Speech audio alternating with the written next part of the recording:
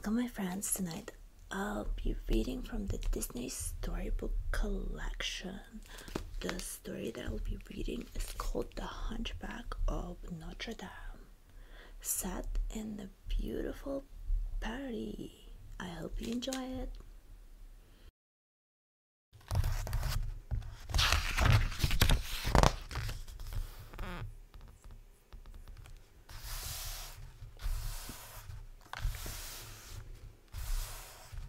Long, long ago in the city of Paris, a young, strange-looking man lived in the bell tower of the great cathedral of Notre Dame. He was the bell ringer, 𝓛𝓸𝓿𝓮. His name meant half-formed, and had been given to him by his cruel master, Judge Claude Frollo. 𝓛𝓸𝓿's only friends were the stone gargoyles that decorated the cathedral. 𝓛𝓸𝓿 longed to walk in the city below his tower prison, but Frollo forbade it. He was a mean man who hated everything and everyone, especially gypsies. He had even convinced gentle 𝓛𝓸𝓿 that he was a monster, and that terrible things would happen if he went out among the people. Once a year, all of Paris prepared for a great festival. On that day, known as the Festival of Fools, the people paraded around the city dressed in masks, hoping to be crowned the King of Fools. The gargoyles told 𝓛𝓸𝓿 that this year he must attend the festival. Everyone was so busy having fun that no one noticed the poor bell ringer wandering around. He met the dancing gypsy Esmeralda and thought she was beautiful. So did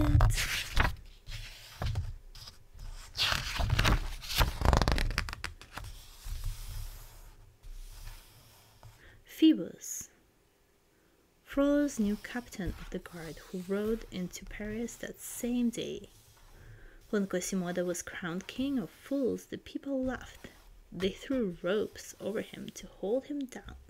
Frollo would not rescue 𝓛𝓸𝓿, but Esmeralda ran to cut 𝓛𝓸𝓿 free.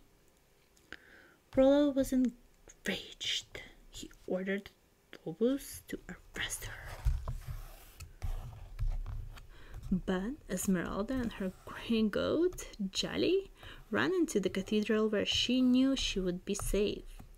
Frollo's soldiers could not touch her once she was inside, but Frollo warned her, "Set one foot outside these walls and you're my prisoner." 𝓛𝓸𝓿 did not understand. He believed that all gypsies were bad. But Esmeralda was good and kind and gentle. His master had been wrong. Maybe Frollo had been wrong about him too. Maybe he wasn't a monster. 𝓛𝓸𝓿 decided to help Esmeralda escape. He carried her and Jolly down the side of the cathedral. When they got to the street, she gave him a special amulet to keep. "Use this if you ever need help," she explained. It will lead you to the court of miracles, where you can find me. Then, promising to visit him soon, Esmeralda vanished. Meanwhile, Phoebus convinced Esmeralda that he was on her side, not Frollo's. When Phoebus refused to do the judge's bidding, Frollo turned on the captain and ordered his soldiers to kill him. The injured Phoebus managed to escape with Esmeralda's help. She took him to 𝓛𝓸𝓿 in the bell tower and asked him to hide Phoebus for her. 𝓛𝓸𝓿 sadly agreed, for he could see that the two were in love. Soon Frollo came to the bell tower, hoping to trick 𝓛𝓸𝓿 into telling him where Esmeralda was hiding. He convinced 𝓛𝓸𝓿 that he already knew about the gypsies' hideout, the Court of Miracles, and planned to attack at dawn.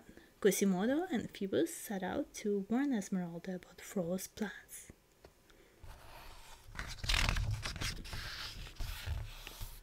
Using the amulet, they found their way to the Court of Miracles. They did not realize something very important. They were leading Frollo and his soldiers there as well. "Take them away," Frollo cried. They were all his prisoners now. But chains could not hold the determined bell ringer. Quasimodo escaped and rescued Esmeralda. Phoebus, the gypsies, Quasimodo, and the gargoyles fought bravely against Frollo and his soldiers. When the battle was over, the trio walked out of the cathedral and into the sunlight smiling. Quasimodo was cheered by the crowd. The bell ringer, who once thought he was a monster, was now a great hero. Thank you, my friends, for listening to tonight's story.